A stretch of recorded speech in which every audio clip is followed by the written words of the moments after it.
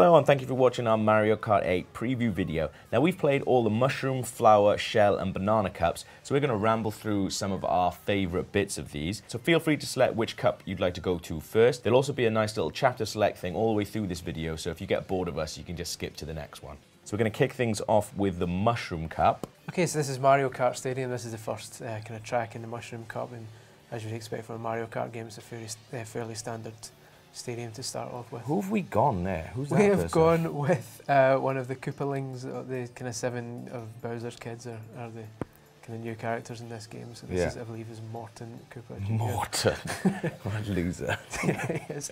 But yeah, this is also kind of, just ignore that doesn't matter. This also shows off the new kind of anti-gravity stuff. You can see his wheels have kind of gone up like the DeLorean in Back to the Future. So right now we're upside down? Yeah, more or less. And you can tell, it's only really when you look at the backgrounds that you can then see side to side, but when you're actually racing it you don't really notice it a lot. Yeah, it's only when like you jump from normal to anti-grav like mode, you get an awesome sort of little, it's almost like, I don't want to compare it to Gravity, the movie, but it is almost like that. It's like, exactly like Gravity. It's exactly like Gravity, the movie. There's these amazing bits where you don't actually notice what's happening until you're flying up and you come sort of back on yourself, and there's some bonkers bits in there. Yeah, it's pretty awesome. But yeah, this is a pretty standard one really. So we're going to water park next. Yeah, I quite like this one. It's like a kind of fun fair type situation, so you're basically going in the entranceway here, going round, and then you'll dip underwater to a kind of underwater roller coaster.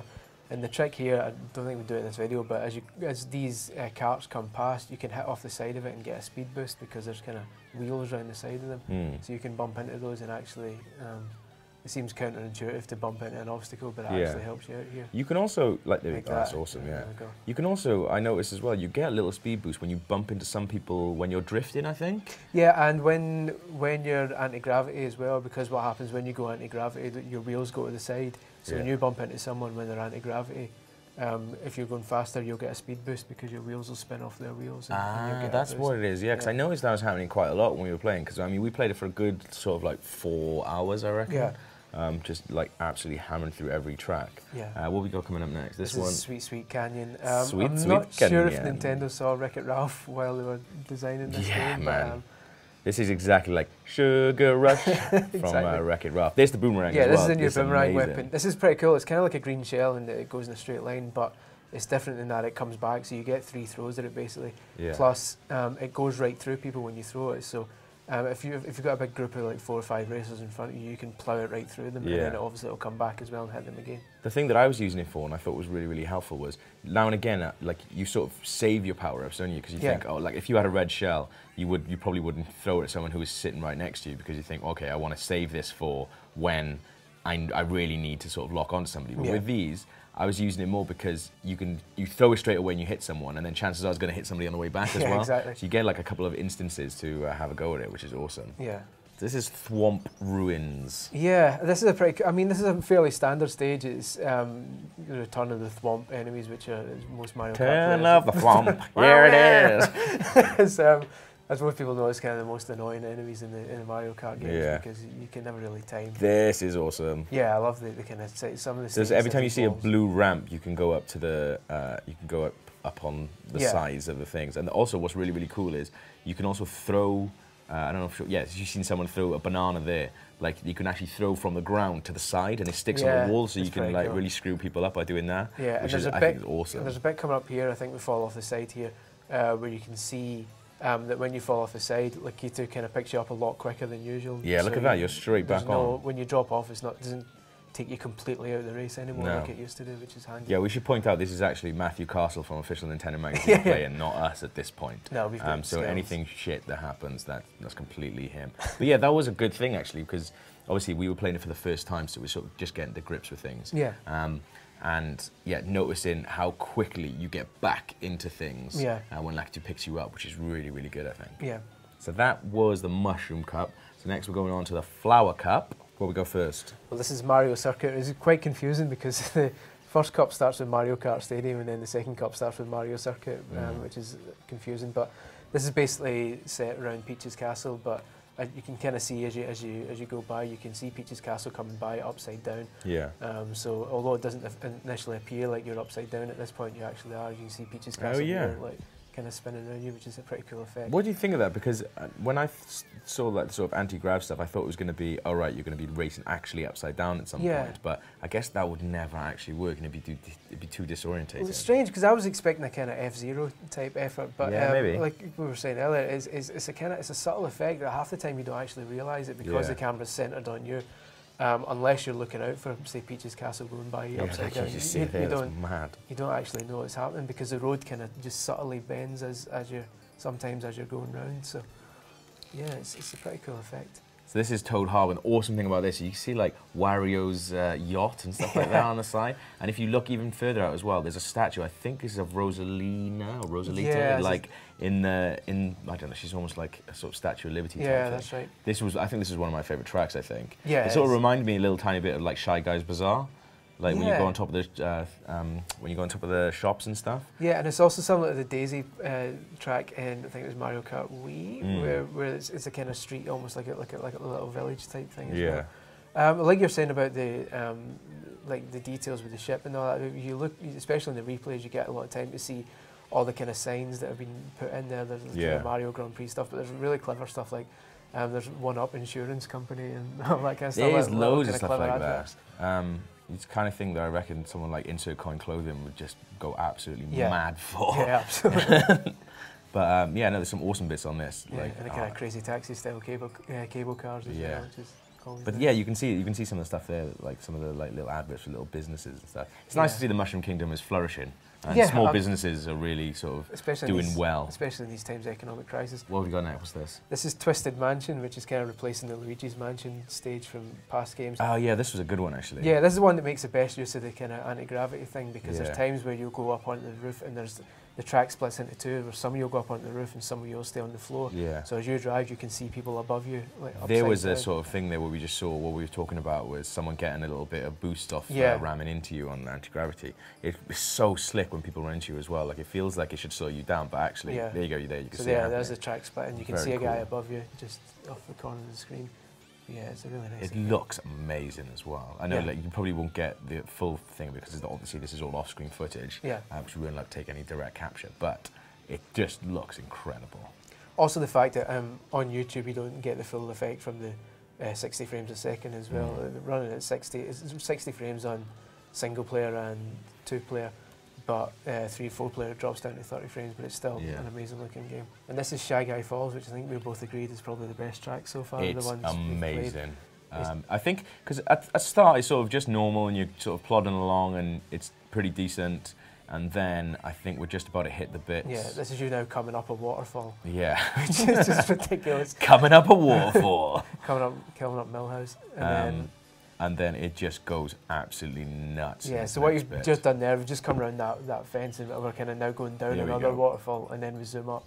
Jesus! And there's a wee shortcut there as well. Yeah, and the first time that happens, I think everyone was just like, what is going on? Like that's a bit was like, it's like gravity, it's like gravity. But yeah, this is the one that we were racing straight back onto again to have another go on. Yeah, Shy Guy Falls is pretty much our favourite track of everything that we've seen so far, the new ones, right? Basically, if we go online multiplayer when this comes out and people are choosing Rainbow Road instead of Shy Guy Falls, we're going to be livid. Although we should point out we haven't played Rainbow Road. Yeah, it could be. It could be amazing. Okay, next up is Shell Cup. Yep, and this is Moo Moo Meadow, so this is the first of the kind of retro tracks. This is from the N64 version, and they've properly redone these stages. Like I mean, they've done it in the past, but this is a really impressive kind of take on an N64 track. The music as well on this stage is ridiculous, and it's got the proper fiddle music and everything. Yeah. But yeah, I mean, a lot of the tracks have got anti-gravity stuff put in them. This one doesn't so much. This one's slightly more subtle. There's a little ramp for you to do a glide off, but you can now do tricks off the moles. The trails that the moles leave, you can trick off those, but other than that, it's a fairly standard retro track. There is a bit where you can shoot a cow as well, and the cow jumps up in the air. I'm not sure if we've got any footage of that, but it is awesome. Next up. This is Mario Circuit. This is from the Game Boy Advance, but as you can see, the massive section of the track has kind of been lifted up into the air, so it's amazing when you start this race. Actually, it shows you the kind of layout of the track, and the camera pans around certain sections, and you just see the whole track kind of going tilting up to the side, which is pretty amazing. But yeah, the bikes handle pretty well in this as well. They don't seem as rubbish as some of the Wii ones. Yeah, they weren't quite as annoying, especially ones like the one Waluigi's on just now, which is almost more of a kind of tricycle. So we say that as we plough straight into a hedge. Yeah, it's really easy to control. End of that. What we got next? This is Cheap Cheap Beach from the DS, Mario Kart DS. Again, it's making use of the fact that you can now go underwater. So when you drop into the water before, in Cheap Cheap Beach, you were kind of throwing yourself into all sorts of problems, but now when you drop into the water, you can just kind of, it switches to your underwater mode and you can power through it fairly easily, as you can see there. That's awesome, isn't it? It doesn't like slow you down or anything like that. It's sort of a bit like, you know, in like the first time you fall in the water in Arkham City in Batman and he doesn't die. It's like, awesome. Exactly.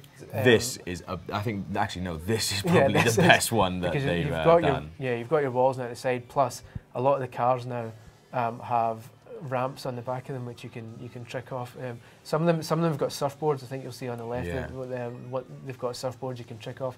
But other cars have got some of the trucks have got just massive ramps that you can actually trick off and then glide from on top of other cars. And you can actually as well. There's a section where you can sort of traverse from the truck to the side of the wall as well using it, which is just awesome. And it adds just like another level of stuff. Plus, it seems like there's like, the cars are actually useful rather than just getting in your way. So there's a couple of bits where if you miss the first sort of ramp up, there's still other chances to get onto the ramp and to get the other boosts as well. But both that one and the Mario circuit, I think, like those are the best use of the retro tracks. Yeah, definitely.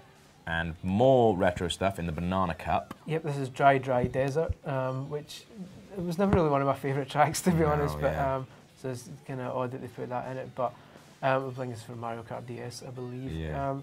But yeah, I mean, it does the job. This is probably the one that's changed least from the original. I found this one a bit boring, to be honest. But any desert levels in Mario I always find a bit boring, to be honest. Yeah, of the ones we've played so far, this probably is the least exciting. But again, like I say, probably because it does the least different with it, other than being able to track. There's a kind of slightly redone blue shell that skids across the ground and then raises up into the air. The blue shell I noticed kind of appeared less frequently than it usually does. Barely. We actually kept asking like sort of the PR reps whether or not there was actually a blue shell in it because we didn't see it at all almost. Yeah, for quite a while. Which is a bit crazy. From what we've seen, I mean, we played 5 hours and there was no POW block to be seen as well. So from what we can tell, it's probably gone. This is Donut Plains 3. This is from the SNES. We haven't seen the one of my favourite power ups, which was the Piranha Plant. The Piranha Plant. Yeah, I think that'll turn up at some point, I believe. But I like this is one that kind of impressed me more than most because I'm a bit of a nerd. And the fact that it's based on a SNES stage where all the tracks, there's a Piranha Plant on the right. Awesome. So when it eats people, it gives you a speed burst at the same time. So it's kind of almost like a star in the amount, the power that it gives you. But obviously it still leaves you exposed at the back, so to speak. Okay. So, this is Royal Raceway from N64. Again, not too much to change here, except there's a bit where you now have a massive gliding section. Whereas once before, I think it was a cannon you originally had. So that changes it slightly, but it's just although the track itself hasn't changed much, it looks amazing. I mean, all the trees have been redone. The castle itself has got like almost like a makeover, so it looks different. Although the castle was also in Mario Circuit, it's a completely different looking Peach's castle. It's been kind of decorated for autumn, as it were. So yeah, that's the kind of new gliding section. Nice, that does look awesome. And then finally, this is DK Jungle. This is one that was in Mario Kart 7 on the 3DS. Just showing that all the kind of retro courses also take into account the 3DS one. Also, there's a couple of retro ones that haven't been officially announced, but were shown in the original Nintendo Direct. I think Music Park from the 3DS one, you know, the kind of music theme one. That was and awesome. the Tick-Tock Clock from the DS game. Were also in the Nintendo Direct when they first announced this, so we expect to see them in later cups. But yeah, it's nice to see these kind of old tracks. I really like this track in the 3DS version. And again, this one hasn't changed too much just purely because it just came out a year or two ago. There's a couple of anti-gravity bits, but other than that. The trick bits are awesome. I think, these were the best. These were everything that the 3DS people, when they were advertising the 3DS version, this track was the one that they were like, look at all the sort of gliding bits and things like that. So, you can understand why they wouldn't change it, really. Yeah, absolutely. So that's what we've seen of Mario Kart so far. We expect to see loads more before it comes out on May 30th. If you like the video, then subscribe to our channel. Okay, cheers.